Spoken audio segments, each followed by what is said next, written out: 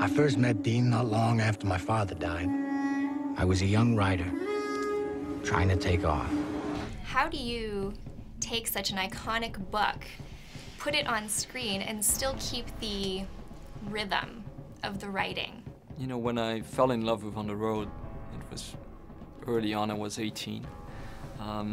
I was really under the impact of the writing itself and the improvisational nature of the writing. It was as if, you know, the typing machine was an extension of Kerouac's body.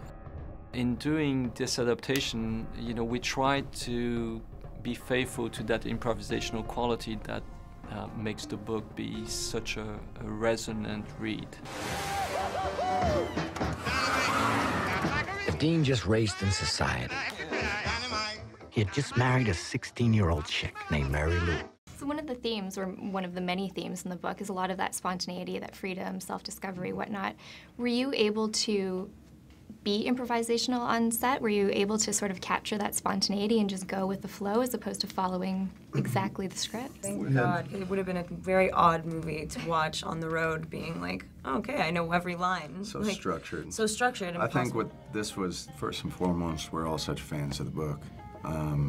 And fans of Kerouac and everything that he's done. With us, though, for the benefit of having the family members to sort of meet with and talk to and learn from, and biographers that we got to hang with, and other people involved in the book, there was a tremendous amount of stuff. We had a beat kind of camp where we all got together in an apartment, and we just sat there every day, all day, from morning to night, reading material, watching films, listening to music, sort of hanging around, laughing and bonding, and I think that was very essential. I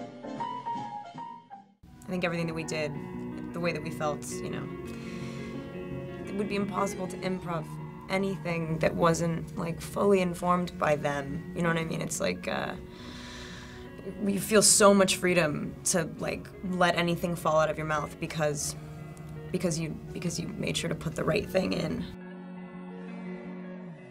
Because we're such fans of the book, every day was a new scene that we're a fan of. The only reason we were able to do this without feeling like we could, like, mess up history was because we put in the work and because Walter really made us feel like we could do no wrong.